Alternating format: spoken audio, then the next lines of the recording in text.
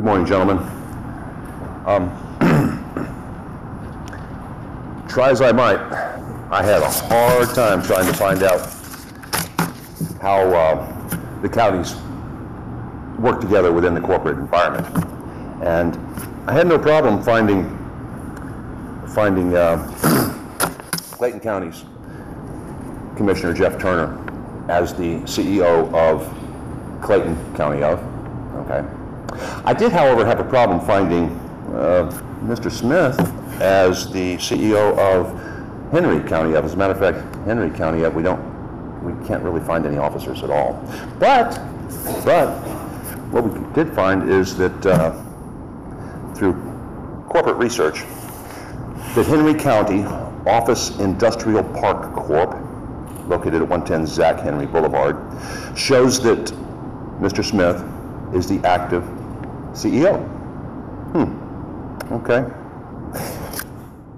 And we also found that the Henry County Governmental Finance Corporation, which, by the way, is doing a hell of a job. They really are.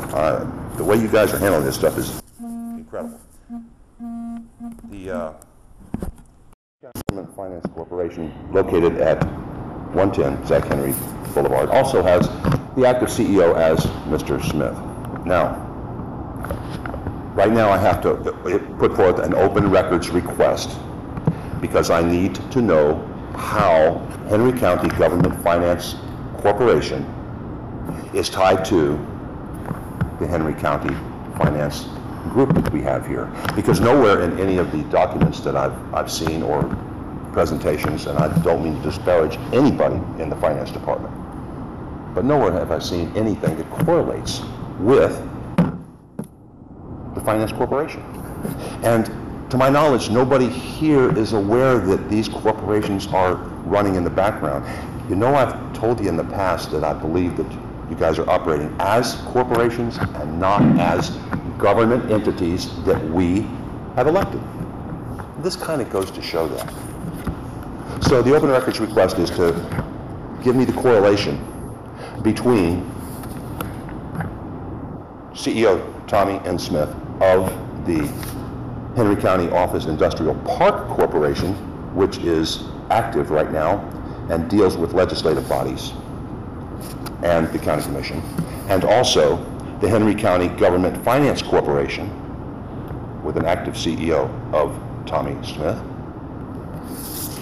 and how they tie together with the finance department here in Henry County. Now, having said that, I have to move on because you also heard me talk about the conflicts that are with the court system. Whenever a state charge is brought against a defendant, you will notice that it is the state, not the state, but state of Georgia that is the plaintiff in this.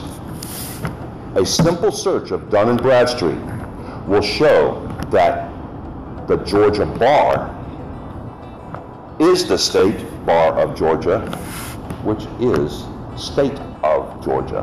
Now, folks, tell me if I'm wrong here. Can a plaintiff sit as a judge? Because all of our judges are attorneys at one point.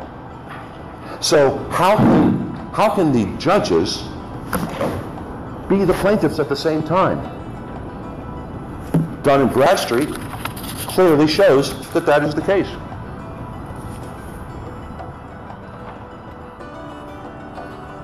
And the affiliations are incredibly long for anybody who wants to look. State of Georgia is the plaintiff.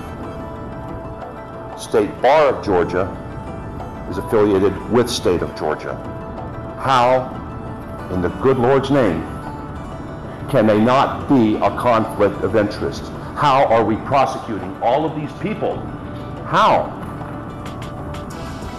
Someone needs to answer this because we have conflicts galore. The corporations run this county. They run this state. They run this country. The information is there to see. Anybody who wants to look at the information contained in Dun & Bradstreet and other credit reporting agencies will confirm my words 100%. I want to thank you very much for hearing me today. Thank you.